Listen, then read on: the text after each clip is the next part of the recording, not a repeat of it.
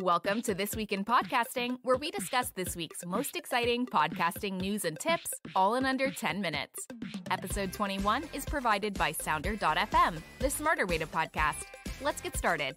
This week, we cover how RSS feeds can grow your audience, how much we love the new Pulitzer Prize category, the first all-podcast FM radio station, how to create beautiful podcast cover art according to our very own designer, and our random podcasting thought of the week. Let's get started.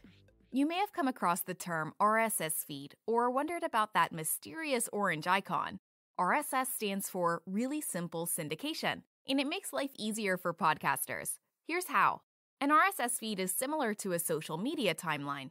Only RSS feeds are more reliable. They collect all new content, like blog posts, news videos, and podcasts from brands a listener subscribes to. Whereas on social media, listeners can miss new content due to algorithms. By getting listeners to subscribe to your RSS feed, you ensure they see each new episode. On RSS feeds, they can even categorize content by tags or folders. Pushing content straight to listeners can minimize the need for marketing.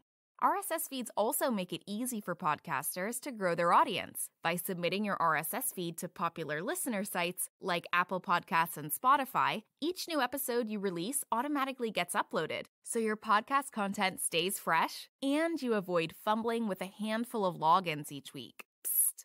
Sounder gives you a free RSS feed when you sign up. We said it once and we'll say it again. Indie podcasts are on the rise, and not just because our team here at Sounder love listening to them, but because everyone loves listening to them. For starters, 54% of weekly podcast consumers report that they listened to an unaffiliated, independent podcast in the last week. So why aren't they hitting the charts? 1, best of lists, and 2, the sheer number of shows available. Podcast consultant Richard Davis explains, too many professional best of 2019 podcast lists produced by magazines, newspapers, and online sites ignored the remarkable diversity of independent and emerging podcasts, he writes. The snag is, it isn't easy for journalists to listen to them all. Hopefully, this will change in 2020. For the first time, organizers of the Edward R. Murrow Awards and Pulitzer Prize Committee will include podcasts. What a win! Now, independent shows will be more thoroughly considered. Podcasting will be evaluated alongside radio, print, and television. We are so thrilled. Next up, haven't we all clicked on a podcast or two just because their cover art was compelling?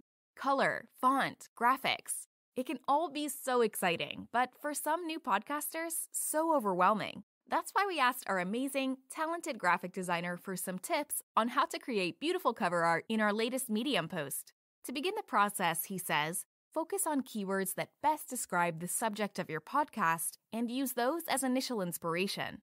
Have a little brainstorm session with your team. Is your podcast about candle making? Keywords may be wax, scent, aromatherapy, natural.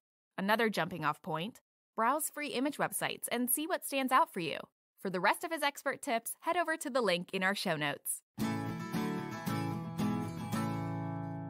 Radio and podcasts have formed a solid relationship. Take Entercom, for instance. The radio giant acquired $48 million worth of podcast production companies in 2019. At the end of the year, they saw a return on investment thanks to their strategy of expanding radio host exposure on podcasts and vice versa. Radio even had a hand in teaching us to love podcasts. Where else can you consistently tune in to your favorite audio voice for news, personal stories, and banter? So it comes as no surprise that iHeartRadio continues to launch all podcast radio stations. Last year, we saw AM stations pop up in Allentown, Bethlehem, Pennsylvania, and Albuquerque, New Mexico. But the latest, airing in Erie, Pennsylvania, is on an FM, one of the first in the U.S. From true crime to history, comedy to food, this station will offer a wide variety of topics every week, helping listeners discover new podcast content all through the power of radio, said Joe Lang, Senior VP of Programming. One radio programmer reported the stations were, quote, weekly programmed without any sense of love, careful crafting, or curation, unquote. We have hope that the audio giant is just working out some kinks. Last but not least, our random podcasting thought of the week. We asked the podcast community over on Reddit what aspects of creation they find most challenging. Time management rose to the top.